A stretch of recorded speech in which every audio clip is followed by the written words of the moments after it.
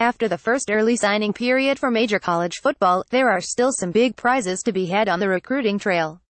The 3-day window came to close Friday with one more 5-star recruit coming off the board. Georgia held what seems to be a commanding lead in the race for the mythical recruiting championship. Most schools have filled the majority of available spots in their classes.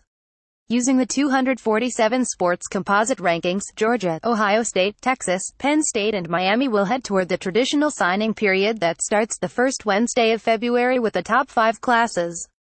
Alabama, the recruiting kings for almost a decade, and Clemson are next. Georgia coach Kirby Smart landed 6 recruits rated 5 stars, the same number as Ohio State, Texas and Penn State combined. 28 players have 5-star rankings from 247 sports. The latest to sign was Terrace Marshall, a wide receiver from Bossier City, Louisiana, who was deciding between LSU and Texas A&M. Marshall chose to stay in state, a huge get for Coach Ed Orgeron and the Tigers.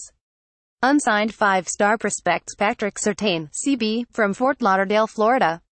Surtain, whose was an NFL cornerback, might be the best at his position in the class.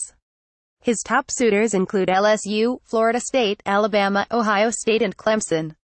Amon-Ra St. Brown, WR, from Anaheim, California. The brother of Notre Dame receiver Equanimeous St. Brown.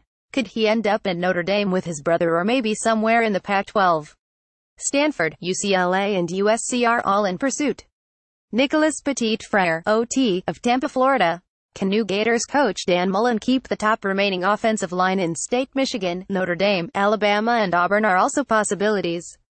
Devin Williams, WR, Lancaster, California. Another player who seems likely bound for the Pac-12. Oregon is the frontrunner, though Alabama's Tosh Lupois connections in the California could give the Tide a shot to steal. He could end up playing defensive back. Isaac Taylor Stewart, CB, San Diego, California. A 6'2" cornerback draws a lot of attention. USC will try to keep him in SoCal, while Texas A&M, Alabama and Georgia are trying to lure him to the SEC. Tyson Campbell, CB, Fort Lauderdale, Florida. Surtain's teammate could be the last big addition to Miami's class. Or another player Georgia and Alabama will tussle over. More work to do. Most of the Power 5 schools signed upward of 15 players. Plenty were in the 20s. Teams with new coaches were predictably behind. Chip Kelly and UCLA had 11 signees in a class that ranked 33rd in the nation, according to 247 sports composite rankings. Willie Taggart and Florida State will go into the next stage of recruiting with 10 players signed in class ranked 34th. Jeremy Pruitt and Tennessee has 16 signees and a borderline top 25 class. Scott Frost and Nebraska made a splash by landing 4-star quarterback Adrian Martinez of California among its 14 signings. Chad Morris and Arkansas seems to have the most room to grow.